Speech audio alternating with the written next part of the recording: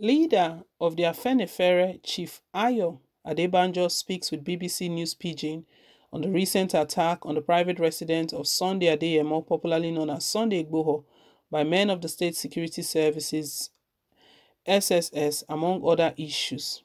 You have seen what is going on. He responded, yes, and it is sad. It's a sad day for me and the entire Yoruba land. Immediately I saw the video, I wrote a statement because the incident reminded me of the Sani Abacha days when Nadeko and Afenifere were opposed to his administration and he decided to kill all of us. They attacked the houses of Nadeko members, they bombed the houses of General Alani Akinarede, they killed Chief Alfred Rewane and even attempted to kill Baba Abraham Adeshaya. Some of us then could only escape narrowly. So when I heard this recent attack, I said this couldn't have come except by a decisive action. And I've been saying it before that General Buhari's administration has a hidden agenda to Fulanize this country.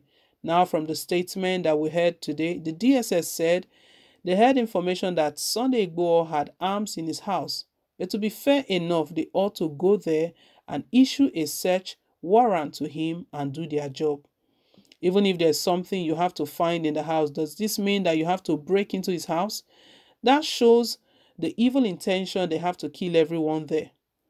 Is that the job of a democratic government? If you have a criminal, you go and arrest and prosecute him, and then you allow the law to take its course in a country that operates by a constitutional democracy. Yes, they might say they have some information, but remember that this was how they killed about 800 Christians on Christmas Eve in December 2018 in southern Kaduna. It is on record. At that time, he sent a vice president to stop the crisis that was happening in the region. But the following day, the killing of Christians happened. But the president never sent the army and the DSS after the culprits. That is the killers of Christians. After that, they went to Aguta in Benue and killed about 800 people there too. But Governor Samuel Otom went to General Buhari for help. He told him that he knew the attackers. Otom even showed the president the letter they brought, claiming that they owned Benue land. But the president never sent the DSS and the army after the assailants. He did not even declare the leaders of the gang wanted. For years, we've been crying that these Fulani headsmen are carrying arms and AK-47 rifle, but nothing has been done to them. We have told him many times how these people wreak havoc in the whole of the country, kidnapping, raping, depriving farmers of their lands. All this while that we've been shouting, he regarded our cries as those of opposition. But now the whole governors in the south, both from the APC and PDP, came out with a declaration that the unrest in their state is as a result of the Fulani headsmen doing open grazing, and they passed a law that it should be stopped. Then they asked the president for a dialogue to stop all these things, but he just ignored them. Instead, he said he was going to bring back the old law, which all the lawyers in the country have said doesn't exist. They asked him to produce the Gazette, but he gave nothing. They told him that open grazing is causing insecurity. He said anyone talking about restructuring should forget it. That is the cause of the problem now. And I say that the president is not interested in a united Nigeria in peace. He's only pursuing Fulani domination. It is unfortunate. Even some elements I respect, like the Sultan of Sokoto, recently said in the newspaper that there is freedom of movement throughout Nigeria, in the market and in the forest. You see that as opposing what Akeredolu said in driving away armed Fulani headsmen from Ondo, that they are occupying his forest reserves. Buhari is now being backed by the Sultan, encouraging the people, the Fulani herders, that they have the freedom to go anywhere in Nigeria, and there is no forest in the north. All this is just to show you that the game plan is to Fulanize Nigeria, not to have everyone together in peace. And the people say that they are asking for restructuring. Say it for peace. All we are saying is send us back to federalism that we had at independence. This federalism we're talking about was agreed to by the founding fathers of this nation, the Sudana, Azikiwe, Awolowo. Living witness. They had the agreement in 1954 in London. It was partially implemented in 1957 when the East and the West were granted independence with their constitution written separately. These are backgrounds that we had. They should tell you we are now under siege in the West.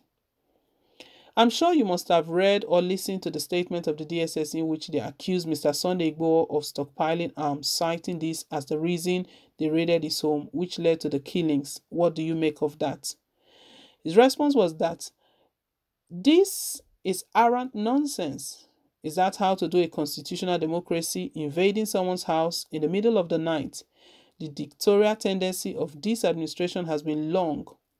That was the way they invaded the houses of judges that they said were looking for corrupt judges. I'm not saying they couldn't do this, but there is a democratic procedure that ought to be followed.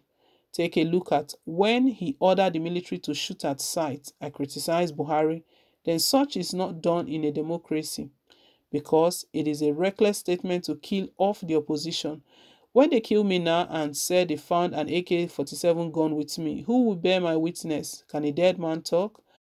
And again, whatever arms you say this man Igboho is carrying, have you meted out the same treatment to the Fulani people wreaking havoc on us? That is a partisan and nepotistic way of bullying this country. I've given you the instance of Autumn that begged for the president to help save his people from attackers, but Buhari didn't send the army to defend these people. That is the point I'm making. Why is it only on Igboho, who has been known to be clamoring for self-government for his people? He has his own nature.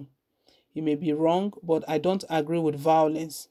But all he has been saying is give us independence. Is there no freedom of movement and association in this country?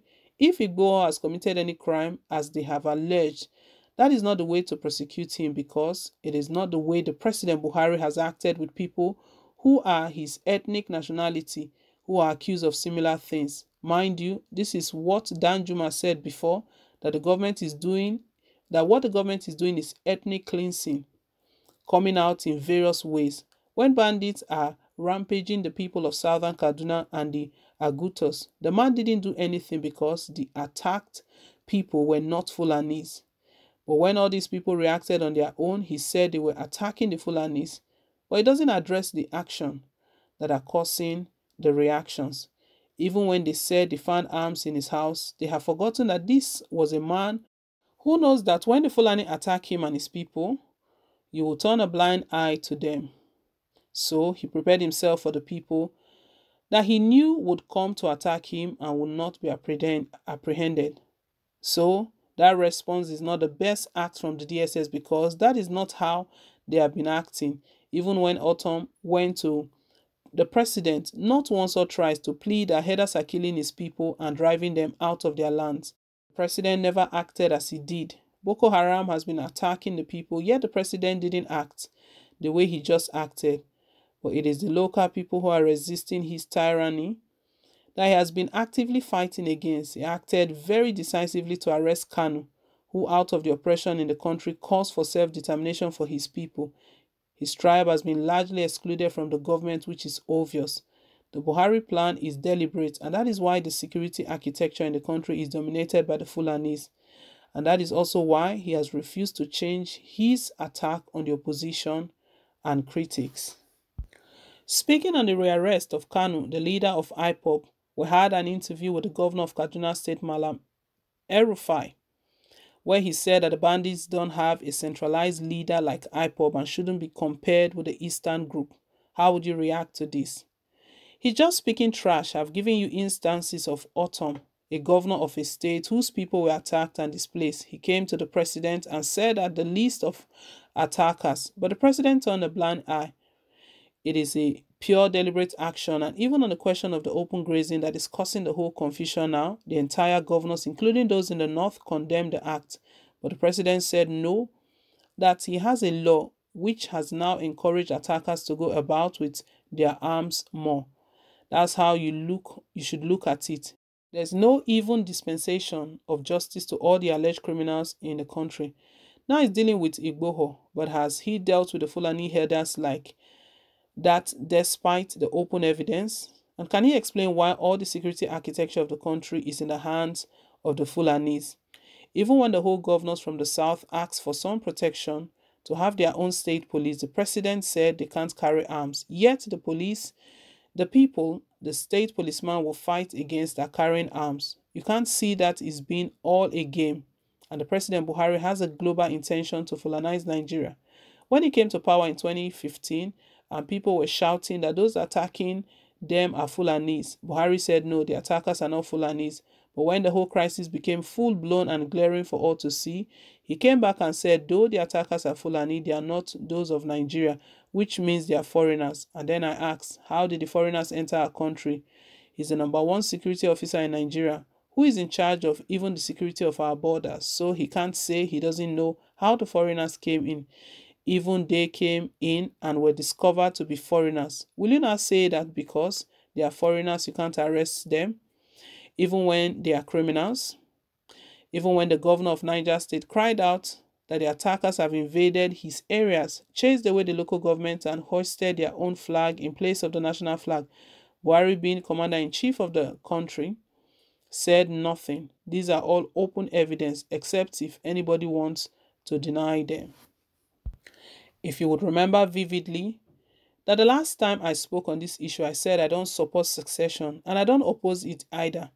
And this is because the agitation of those calling for succession is based on what Buhari is doing now to our people. And it is the youth who are suffering from unemployment, police oppression, and discrimination under Buhari. And the power the president is using to oppress us is from the constitution, which was imposed on us by the military. It was General Abdulsalami Abubakar, a military man, that wrote this constitution. He's still alive and can't deny this. We then said, if you don't want to go back to the constitution we all agreed to, let us have a dialogue to agree on what to do. But the president refused.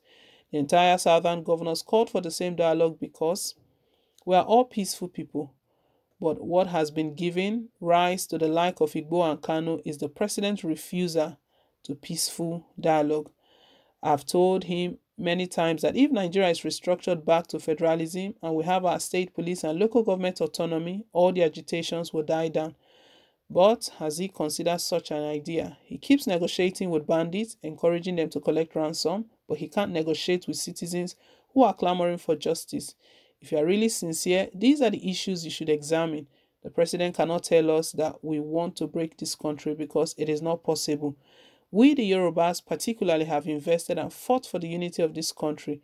When the crisis came in 1953, the northern governors said they were no longer interested in being part of Nigeria. It was Chief Awolowo who convinced him to come back to the federation, and that if we had a federal constitution, they would have the autonomy and all regions would develop their own at their own pace. And this was what we had at independence until the military did its subject.